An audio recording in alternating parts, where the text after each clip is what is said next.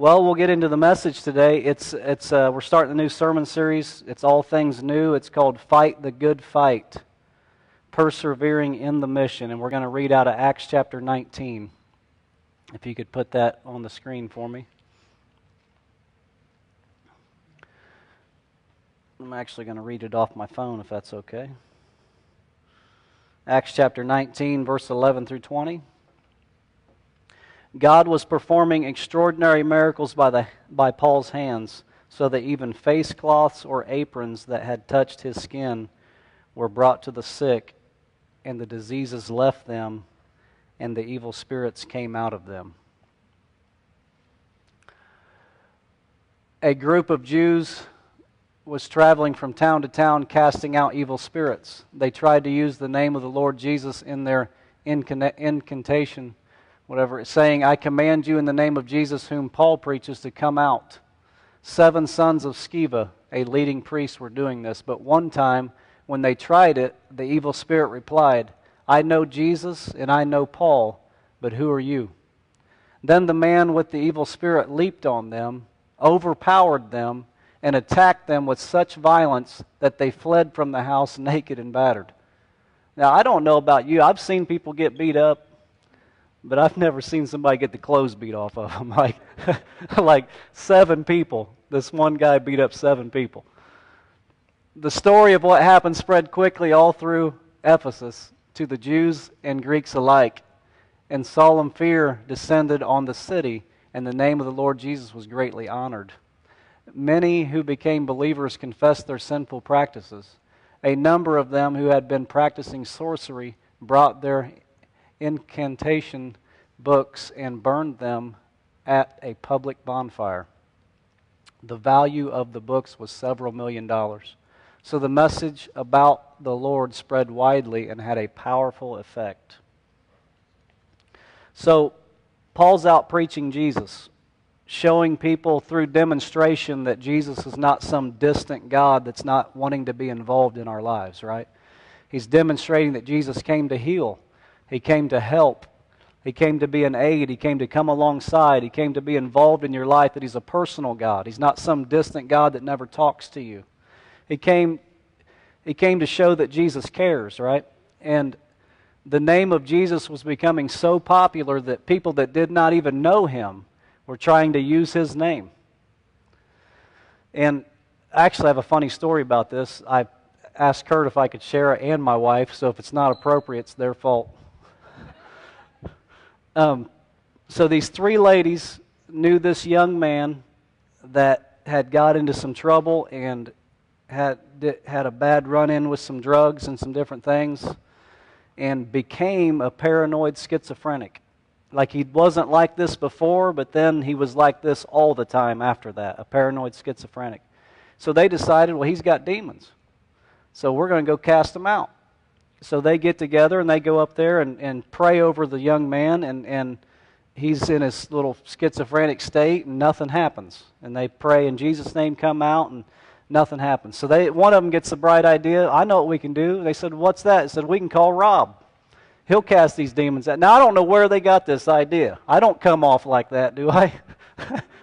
So I go up there because I'm willing to try anything once.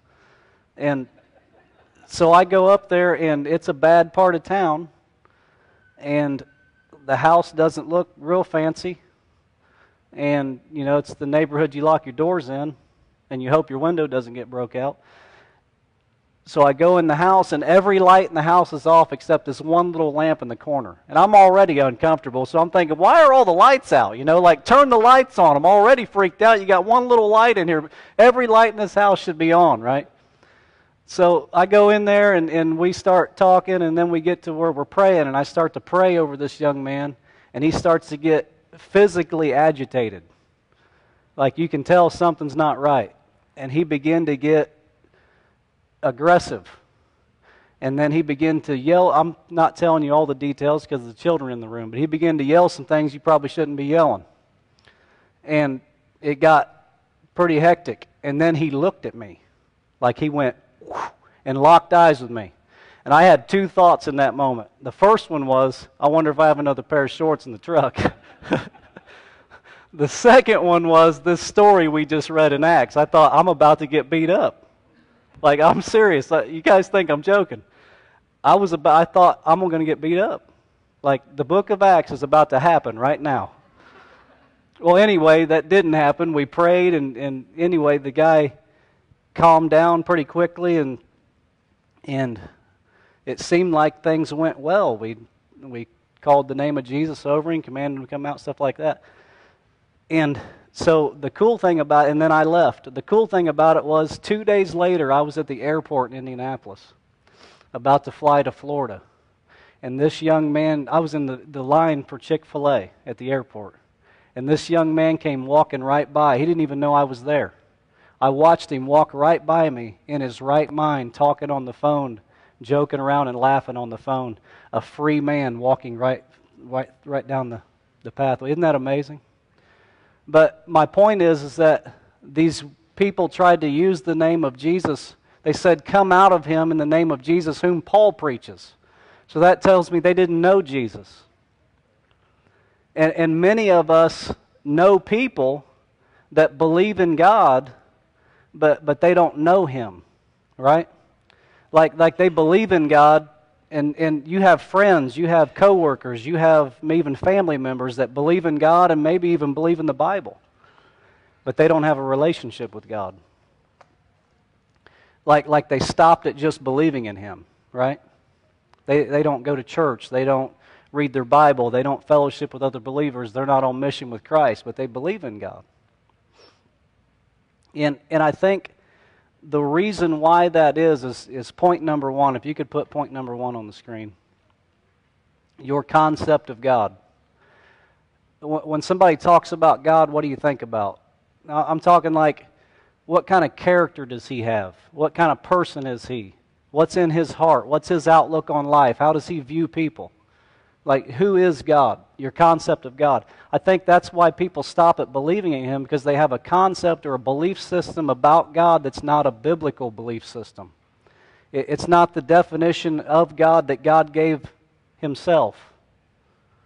It's if we're not careful, we allow movies to try to tell us who God is. We allow books other than the Bible to influence who we think the God we worship is, what kind of person he is. We allow people to speak into our lives that have a strong opinion about God, but they don't even know God. Let me say it like this. We allow people to speak into our lives about a God they don't even know.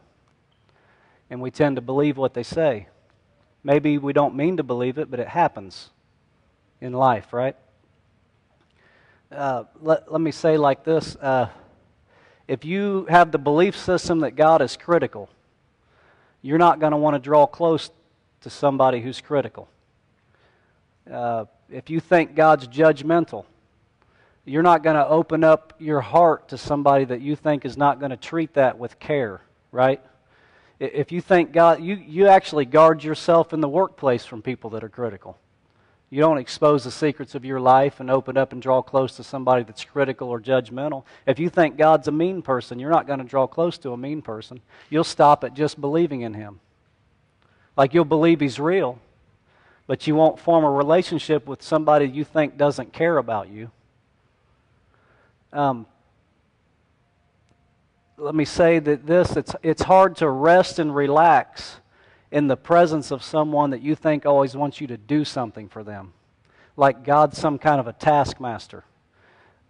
Like you have to perform in front of him all the time. You have to wear a mask. You have to try to be somebody you're not. People come to church, they wear their best because you see, like they can't be themselves. If you think God is performance-based, like His love for you and His care for you is based on how well you're doing.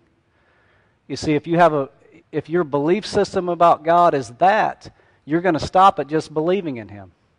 You're not going to form a relationship with Him.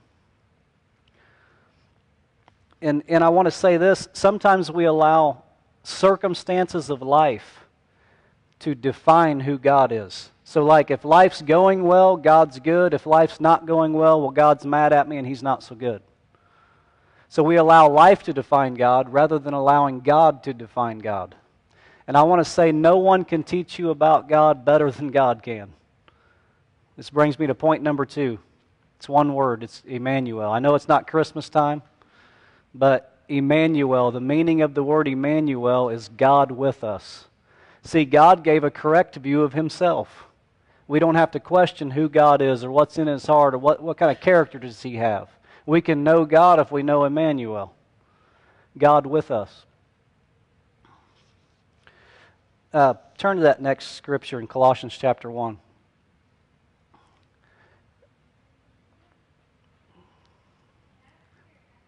Is there a Colossians chapter 1? Okay, great. Christ is the visible image of the invisible God. So I'm talking about this invisible God that spoke the world into existence. Like this invisible God that created the heavens and the earth, the sun, the moon, and the stars, that created the air we breathe, that created man and woman in the beginning, that created the animal kingdom and the symbiotic relationships. I'm talking about this invisible, somewhat mysterious God that spoke to a man from a burning bush in the Old Testament. Like the God who created a religious system to where one man could enter the holy place once a year. And he better be cleansed himself or he'll die when he walks on the other side of the curtain. You see, this invisible, somewhat mysterious God of the Old Testament, where we can pull out and say, well, we see how he dealt with Gideon, so we think God's like this. We see how he dealt with Rahab or Ruth or David, and we pull these things out of these different stories and we form, this is who God is. This is the kind of character he has because of these stories. But I'm saying this is Christ is the visible image. He's what you can see. He's what you can put your finger on. He's what you can relate with. He's what you can point to. He's the visible image. He came to display and demonstrate who this invisible, somewhat mysterious God of the Old Testament is, right? Turn to Hebrews chapter 1. Let's put that on the screen here. Long ago, God spoke many times and in many ways to our ancestors through the prophets. That's Old Testament, right? And now in these final days, he has spoken to us through his Son. God promised everything to the Son as an inheritance, and through the Son he created the universe. The Son radiates God's own glory and expresses the very character of God. Who is God? What kind of character does he have? Well, we don't have to look anywhere else. We look to Jesus. Again, and this is another translation of verse 3, the Son is the dazzling radiance of God's splendor, the exact expression of God's true nature, his mirror image. So we understand that Jesus came to die. That's Christianity. He came to take the punishment for our sins upon himself and to die in our place, right? We understand Jesus came to die, but what I want to stress today is he also came to live. He also came to demonstrate who God is. I mean, he's the one that brought the revelation of God as Father. No one referred to God as Father until Jesus came on the scene. And not only did he teach that God is a Father, he taught he's a good Father. Like he causes the sun to rise on the just and the unjust. He's a good Father that's involved. Every hair of your head is numbered, right? If you, being good, know how to give good gifts to your children, how much more shall your heavenly Father give good things to those who ask him? So he brought the revelation out that God is good, that he's a Father. John 1:18. Just a couple more scriptures here. No one has ever seen God. I looked that word seen up in the Greek. It means to comprehend with the mind. So it could literally read, no one has ever fully comprehended God. The only Son who is truly God and is closest to the Father has shown us what God is like. So, like Kurt can't go around every day and teach us about who God is. Like when life happens to us and tragedy strikes or we get a diagnosis, whatever it is, and life happens, and we need to, in that moment, we need to pull on the character of God. Kurt can't be there to teach you who God is. But if you can catch the revelation and the understanding that Jesus and the Father are one, then we've done our part. You know who God is because you know Jesus. And no one can teach you about God better than God. I have one more scripture, John 14. Nora, one more scripture, John 14. If you had really known me, you would have known my Father, who my Father is. From now on you do know him and have seen him. Philip said, Lord, show us the Father, and we will be satisfied. So he says, just bring the Father down here, and that'll be enough for us. And Jesus replied, have I been with you all this time, Philip, and yet you still do not know who I am? Anyone who has seen me has seen the Father. So why are you saying to show him to you? Or why are you asking me to show him to you? So I want to close with this story. A little while back, I was sitting at a church, a big church in the evening, one evening, and this car comes flying in the parking lot. I'm talking screeching the tires, makes a U-turn in the parking lot, comes up to the front entrance, slamming on the brakes. And this lady gets out of the driver's seat and walks around, runs around the car, opens up the back door, grabs this teenage girl by the hand and drags her up in the church. So I come from around the front desk and meet him in the front lobby area. And she says, my daughter just tried to kill herself, and I don't know what to do. And she's pulling on her arm. I raised you right. I can't believe you've done this to me and all this stuff. And I said, hold on. I'll go get one of the pastors, and I'll be right back. Now, mind you, there's 6 pastors on staff at this church, and plenty of other people that can handle this stuff, not me, right? So I go in the back in the staff area, and I check every room, and I check every hallway. And I checked the break room. And I thought about checking the bathroom because I can't deal with this. I've never been involved in anything like this. I don't know what to say. So I go out there, the walk of shame, back out there, and I'm praying the whole time, oh God, oh God, oh God, I don't even know what I'm doing. I have no idea what I'm supposed to do or say or guide these people. So I go out there, and the mom's still freaking out. The daughter has her hood up. She doesn't want to be there. And she's pulling on her arm, and what are we supposed to do? I can't believe she tried to do this. And I said, hold on. Can you go sit across the room? Because she wasn't making anything better.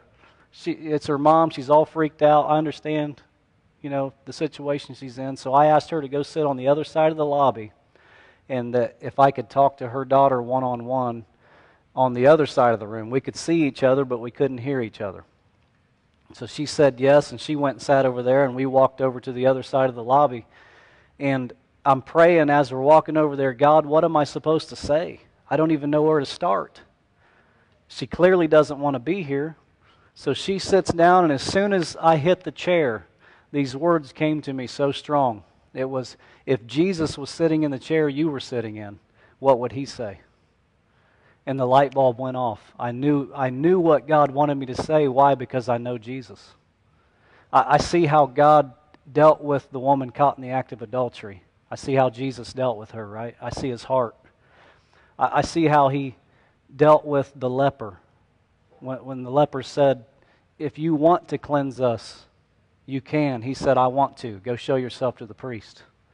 I see how he dealt with the 5,000 that were following him. He said his heart went out to them because they were like a sheep without a shepherd. I see how he dealt with the widow that lost her son. The Bible says that his heart broke for her. I see that he wept at Lazarus' tomb. You see, I see the heart of God, and I know God's character and what he's like because I know Jesus. So I said, well, I got this then. I know what God would say because I know what Jesus would say if he was sitting here. So I began to explain to her how valuable she was to God, that God looks at her as a daughter. Like I understand that people may not show you the time of day or that people don't show that they care sometimes, but God's never shown you that. I understand your daddy ran out on you, but God's never left you. You see? And that's what I want all of us to realize is the value, the cross of Christ. People say, well, how do I know God loves me? And I say, look at the cross. The cross shows you that God loves you. The cross does not show you how worthless you are. It shows you how valuable you are. Like, you don't go to the car lot here in Indianapolis and pay $50,000 for a 1992 Ford Taurus with 3 flat tires, a busted window, and, all the fender wells. Why? You don't give a high price for junk, right? But you'll spend $50,000 on a brand new Cadillac because it's worth it. God did not give the cost of His Son, right? God did not pay a high price for something that wasn't worth the cost. So I began to explain how valuable she was to God, and she, for the first time, she looked up at me and tears were coming down her face. And she began to open up and share things with me that she had never shared with anyone else. And all that weight that she was never intended to carry, that Jesus came to carry that weight, all that weight came off of her. And the awesome part of the story, it wasn't even 2 months later, this young girl is leading worship on the worship team at that church and singing in front of hundreds of people and worshiping God. Isn't that amazing? You can clap your hands for that. Come on.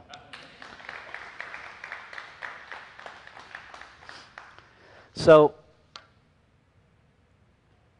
if we could bow our heads in this, I just want to try to create a moment for God to speak to us here today. If we could bow our heads and close our eyes. And you may be in here today, and maybe that you can relate with that young girl. Maybe that's been you. Maybe you had those thoughts. Maybe you've dealt with the same things she was dealing with. And I want to say to you, I want you to ask yourself this question, if that's you today. If Jesus were sitting right in front of me right now, what would He say? How does God view me? I would say He views you as a daughter, as a son, as somebody that's valuable. Or maybe you're here today and you say, I've just stopped at believing in Him. Like, I didn't mean to stop there, but that's where I'm at today. And I want to say to you, listen, God's not mad at you for it.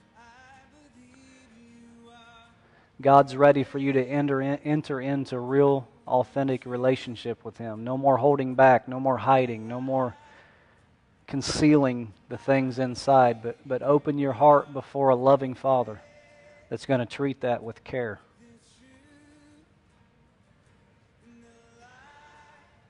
So if that's you today, I just want you to pray with me silently in your heart. Is God, I'm done holding back. I'm done hiding. I'm going to let it all go. I surrender to You. I submit my life to You. Everything that I am, I bring it underneath Your leadership. And I surrender it all to You today. I know that I'm valuable because I see what You did for me on the cross. I see the price that You paid for me. So I invite you in Jesus' name. Amen. Amen. Thank you, Robert. Thank you for being here, everybody. What a great day. It's great to see all of you here. Just a few announcements. As Liz was mentioning earlier about serving in the kids, we want to make sure you know that we have every person that serves go through and do a background check. And we cover that as a cost. We will do that for the safety of the kids primarily. Not that we don't trust you, but we always want to make sure that we have that down, have it under record that we have done that. So we'll cover that cost. I'll send out an email later today with some of the updates for the month of August. There will be the ability to reply back, sign up if you'd like. You can also just go ahead and fill out the background check, because that's really like the next step in that. So if you'd like to be a part of Emerge Kids, that would be amazing.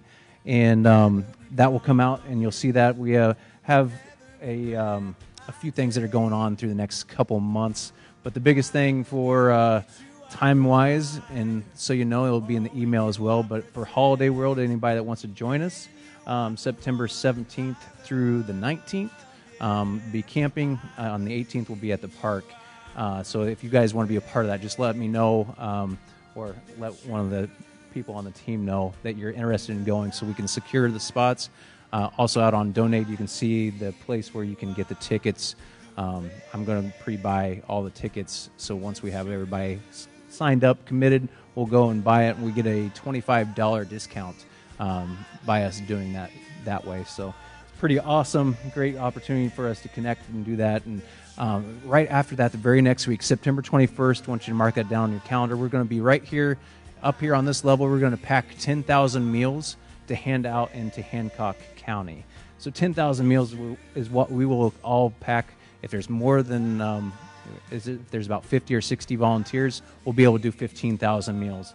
And so then we're going to take, after that evening, we're going to take it to all the local Hancock County, which is the county that we're in right here.